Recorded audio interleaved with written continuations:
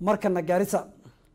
xuska maalinta caalamiga oo 8 bisha Maaj sanad walba laga xuso caalamka ayaa lagu qabtay magaalada Garissa ee gobolka waqooyi bari dalkan Kenya wariyahana magaalada Garissa Cabdisalaam Dalmar ayaa ka qayb galay xuska maalintaasi waxaana inooga diyaariyay warbixintan soo socota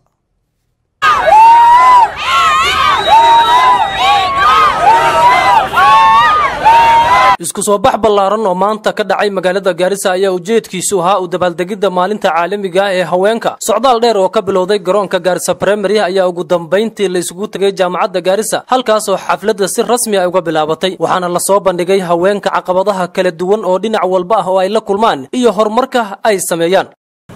aniga waxaa la yiraahdaa Zahra Ali Shuuriye oo maamooyinka Garissa County women leader maantana waxaan meejan u joognaa farxad aad u weyn oo ku saabsan maalinta hooyooyinka International Women Day shalay ahaan lahayd laakiin waxay aan u sababnay inaan maanta ka dhigano inaan annaga iyo carruurta university-ga iyo shaqaalaha dawladda iyo nin walba ninkii nafaas heli karo nafaaska inuu maanta ka fiican yahay nafaaska shalay axadda oo qaarkii u qabaan inay axadda waqtigii la nasanayo ay tahay saad ogtihiinbo horta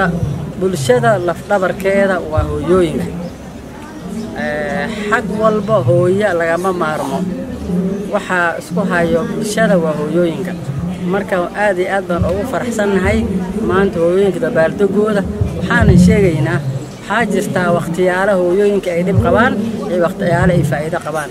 sida hadda aan joogno hooyooyin waxaa jira meel fog biyo ka aroorayeen waxaan jeclaan lahayn in hooyooyinkaasi la taageero oo biyo ay soo helaan waxaa jirta waqtigan hadda aan joogno hooyooyin aan carruurtooda wali iskuul geynin gabdhaha waxaanan ku baraarujinaynaa gabdhaha in iskuulka la geeyo sabab waxay tahay cilmiga uu u siman yahay ragga iyo gabdhaha isayd equal opportunity marka waxa waaye inay faa'iideystaan gabdhaha iyo wiilalkaba si samaan ah waqtigan hadda la joogaan waxaan aragnay faa'iidada badan inay leedahay xagga gabdhaha ay ka imaanayso dhammaan waxa la dhigay gabdhaha looma aqrinayo gabdhaha cid ha joogaan hadda way ka tagtay wixii marka waxaan jecelnahay gabdhaha inay cilmiga qaataan waxaan rabnaa inaan ka hadalno dhibaatooyinka maamooyinka qabsanayso hasa gabdhaha yar oo la kufsanayo waxaan rabnaa gabdhaha yar inaan kufsiga laga daayo midda labaad nin alla ninkii gabar kufsado inay sharci adag lagu qaadaan jecelnahay waxa la dhahayo maslaxa iyo cid baa wax lagu dhameynayo waxa sayto in laga tago oo waxaan rabnaa lala fiirsado ama koodka uu lala xalbiyo oo aynan noqonin inay maslaxa iyo guri wax lagu dhameeyo kasaabo ninkii gabar kufsada wuxuu u kufsan hayaa idara wuxuuna u kufsan hayaa xanuunka ma hayo gabadhaas yar ama uu ka weyn yahay ama gabar yar oo cid joogto ay tahay midda labaad hooyooyinka ilmaha ayagana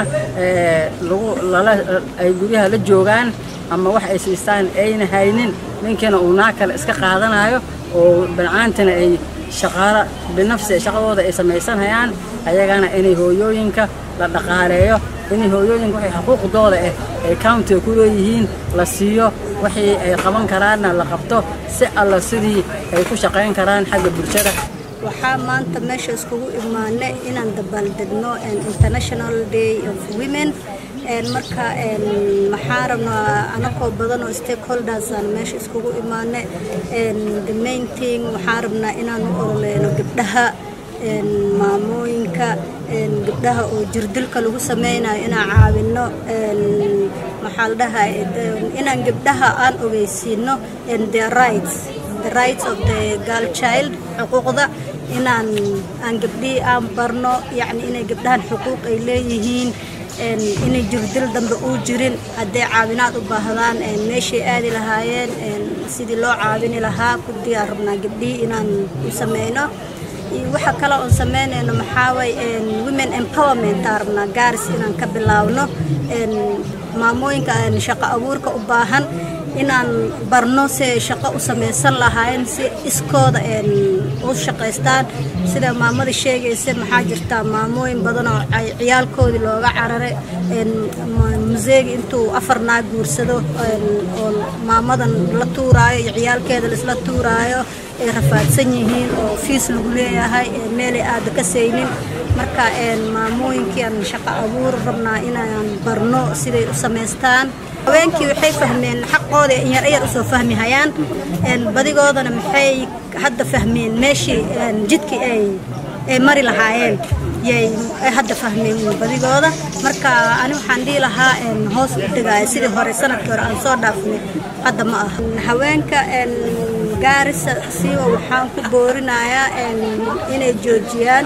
gudniinka fircooniga gabdhaha ah in la iska dhaafo gabdhaha waxay u keento oo maxaa faa'iido ma jirto dib badan bay leedahay gabdhaha dibka aan ka joojino marka waxaan dhihi lahaa fircooniga hala joojiyo maamooyinka haweenkana ha isqabsadaano haweenka Garissa ha isqabsadaano qabyaalad iyo qabiil intii la kala baxo tan kalaba midda ka sii liidato ha iscaawiyaano ha isgarab qabtaano si alla se isku caawin karaan maxaa rabaa inay garab isa siiyo haweenka dhan